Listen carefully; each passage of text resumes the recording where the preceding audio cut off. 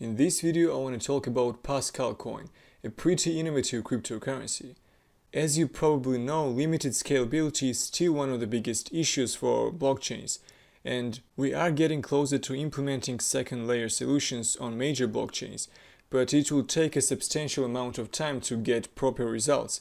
And until that point, unique approaches that offer scalability from the very beginning look pretty promising and should be paid more attention, at least I think so. PascalCoin seems to be one of those unique approaches. It's a cryptocurrency with instant transactions, theoretically infinite scalability, and zero fees for simple operations. It utilizes a cryptographic structure called SafeBox, which keeps a ledger balance of all users' funds. SafeBox is composed of many account segments, with each segment containing a certain amount of accounts. At this moment it's 5. Accounts show the public key, current balance, and other characteristics. PascalCoin utilizes proof of work, and new blocks contain signed transactions with updated balances and keys of existing accounts. So you have a SafeBox and a blockchain, and a new account segment is added to the SafeBox with each block. These accounts are given to the miner as a reward. One of the accounts also contains a certain amount of new coins. The whole point of SafeBox is that it keeps only the balance of the ledger, instead of keeping the whole ledger. History of transactions is not needed, as necessary information about transactions is maintained by updating account balances.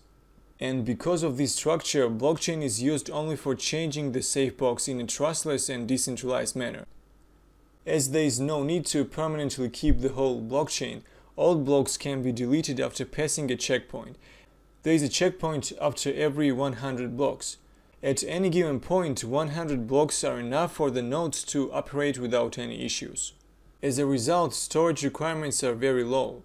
Deletable blockchain enables huge block sizes. According to the white paper, PascalCoin could theoretically sustain a 5.4 GB block with 72,000 transactions per second, and it's the same storage consumption as for current Bitcoin nodes. SafeBox grows in size at a constant rate, as it only keeps the ledger balance, not the history of transactions. For example, in 44 years, its size will reach approximately 5 GB, no matter how many transactions happen. Accounts are another important part of the PascalCoin. They are pretty easy to remember and cannot be created at will. New accounts are added only by mining. Scarcity of accounts is supposed to protect the network from spam and save space in the SafeBox. But this approach is not user-friendly and must be changed to allow a huge amount of users. And developers are working on possible solutions so that getting an account becomes a much easier process.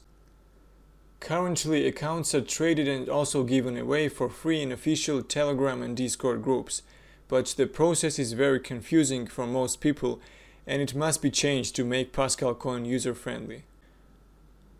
Another useful feature of PascalCoin is instant zero confirmation transactions, and there are no fees for simple value transferring operations. According to developers' claims, it's almost as secure as Lightning Network and works faster. Other operations in PascalCoin network include changing account keys and names, recovering abandoned accounts, and so on. For complex operations that require several transactions, you have to pay a small fee. Good news is that new features and system upgrades are coming in the future, as highlighted in the roadmap. PascalCoin will hopefully have mobile wallets, private balances, and accounts by using ZK snarks and some other features. Of course, we have to keep in mind that SafeBox technology has yet to prove that it's capable of sustaining a secure and scalable network in any conditions, but it definitely sounds promising. Thanks for listening, and till the next time.